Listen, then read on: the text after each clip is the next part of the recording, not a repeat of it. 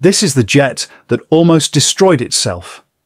Just to prove a point, Russia built a fighter so extreme, even its own wings tried to rip off mid-air. And yet, it changed the future of air combat forever. Meet the Sukhoi Su-47 Berkut, the jet that broke the rules of physics. During the Cold War, Soviet engineers had one goal: build a fighter that could outturn, outclimb, and outfight anything from the West. But traditional designs hit their limit.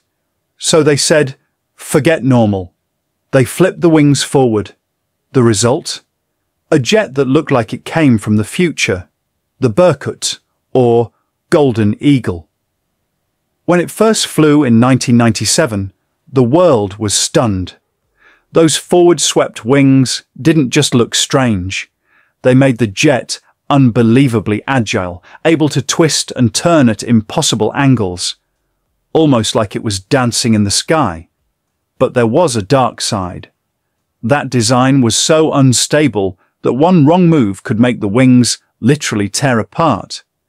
To survive, Sukhoi built them from futuristic composite materials and filled the jet with computers to keep it balanced.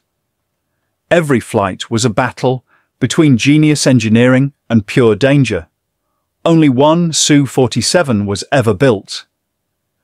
It could fly nearly twice the speed of sound, but it was never meant for war. It was a flying experiment, a $50 million lab testing how far you can push physics before physics pushes back. In the end, the Berkut was too wild to mass produce, but it wasn't a failure. Its lessons shaped the Su-35 and Russia's stealth fighter, the Su-57. The Berkut became a legend, a jet that risked everything so future aircraft could fly smarter. The Su-47 proved one thing: real innovation demands risk, sometimes even danger. If you love stories of crazy experiments that changed history, hit like, subscribe, and tell me in the comments, would you dare to fly the jet that almost tore itself apart?